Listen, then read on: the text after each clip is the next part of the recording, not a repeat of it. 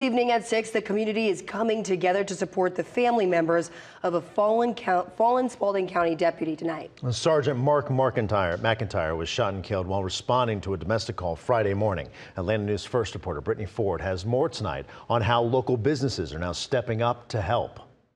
Well, the owner here at Corner Cafe says Sergeant McIntyre was a regular at his restaurant. His business is now one of several who are ensuring his family is taken care of during this difficult time.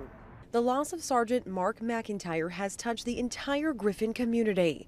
Guy with a huge heart. I mean, he was such a awesome guy, you know, good asset to the community. Juan Diaz, owner of Corner Cafe in downtown Griffin, is a longtime family friend. He always made a point to come talk to me, you know, or say, hey, how you doing? You know, how's it going? How's business? You know, things like that, you know.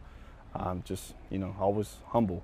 His business, one of several stepping up to support McIntyre's family. In the coming week, he's planning to host 2 Spirit Night fundraisers. I know the family personally.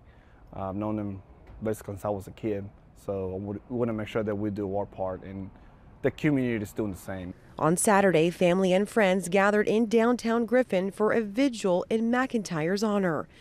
And that man lived volumes. The 12-year veteran of the Spalding County Sheriff's Office was shot and killed while responding to a domestic call Friday morning.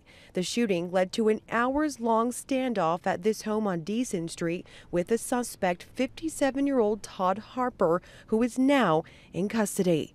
The fundraiser is one of the latest efforts the community is doing to wrap their arms around McIntyre's family. It's a tragic loss, you know, for our community and his family and friends, his department. In downtown Griffin, Brittany Ford, Atlanta News First. We also